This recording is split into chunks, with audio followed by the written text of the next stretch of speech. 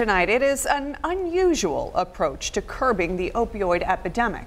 There's a new proposal in Erie County that would help treat addicts who are going through withdrawal while they stay home.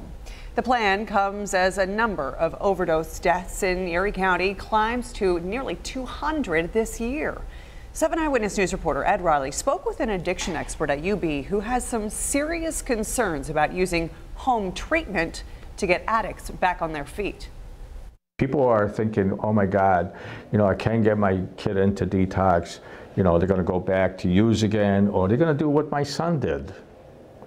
Commit suicide. As the opioid crisis continues to take lives, many families are desperate to find inpatient treatment beds so addicted loved ones can detox. But what many are finding is that there is a serious shortage of those beds. This is just so overwhelming. It's unbelievable. After taking countless calls for help, Save the Michael's House of Hope and its president, Avi Israel, will be asking the Erie County Legislature for a minimum grant of $100,000 to fund a new program that will help addicts detox at home. But some medical experts have concerns. Well, I think we have enough evidence going years back that says that short-term detox actually increases the risk of overdose. Dr. Torin Finver from UB Family Medicine's Department of Addiction Medicine worries the plan will put too much pressure on families to play doctor. The families have enough to deal with in terms of the crisis at hand. And Dr. Finver believes addicts need a long-term medical recovery plan. I think we need to engage family in the treatment process, but to have them actually manage the sick patient at home trying to detox them off of opiates is just not appropriate. But knowing families are desperate, Dr. Finver supports a pilot plan now being implemented by ECMC.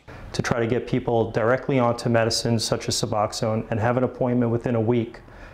So I think that should be the goal. With people dying every day, Avi Israel argues there is nothing to lose by trying the at-home detox program. The deadline to submit the application to get the money from the Erie County Legislature is coming up on July 7th. In Buffalo, Ed Riley, 7 Eyewitness News.